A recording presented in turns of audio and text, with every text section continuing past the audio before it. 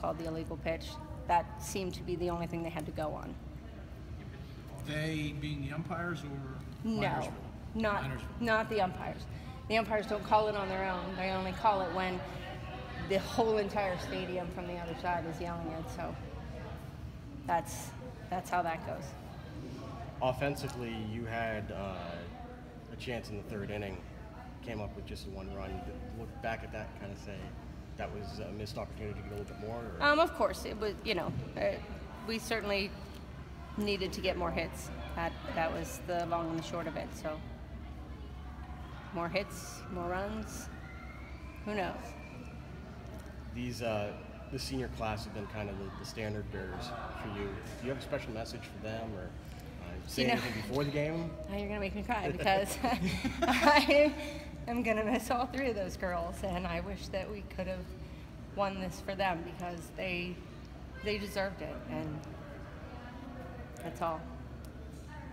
Coach, that had to be disheartening whenever, with the first illegal pitch, you get the girl out on a pop-up.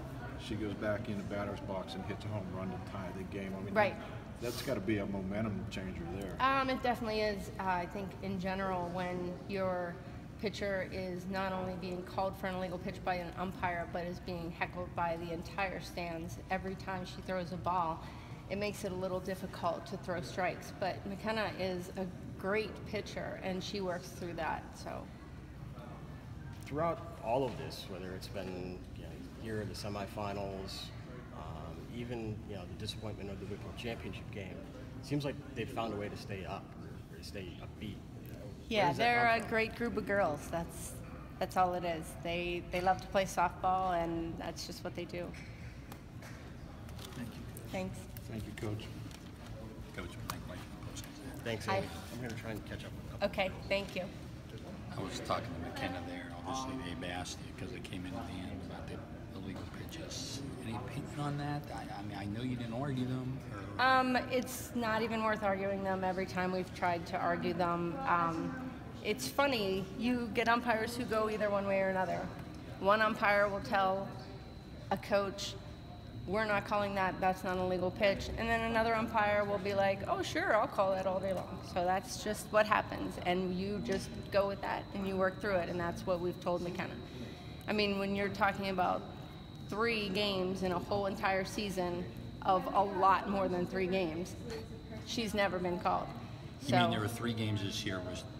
That was it. That was the illegal pitches were called on. 2 against Chartreuse Houston, and today. 2 games against Chartreuse, or 2 illegal pitches? 2 games against Chartreuse Houston. The one actually, the first game against Chartreuse Houston where McKenna pitched, the umpires told her they weren't going to call the illegal pitch because it was not an illegal pitch. Then all of a sudden, 2 weeks later, there it is. It's illegal. I think they need to maybe train the umpires a little bit better. Pardon the ignorance, but what she said, the first one was about not. Apparently her hands were not apart when Right. she was taking or simulating taking calls from the catcher. But the other ones were for Not really sure. I don't even bother to ask. She thought, I guess they were saying she was crow hopping. I have no idea. It doesn't do any good to ask that they're not going to change their calls. So it's just a waste How of did time. it affect? I mean, you have to deal with that constantly through the game. I mean, one of them caused a home run. How did that affect her? Or this game, actually? I mean, of course it affects her. Obviously, it affects the game. Without that illegal pitch, you may not have that home run.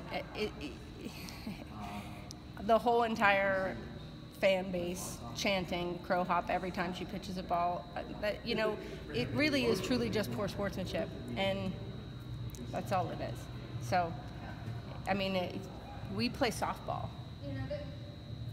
not technicalities. So, it'd be great if other people just played softball too. You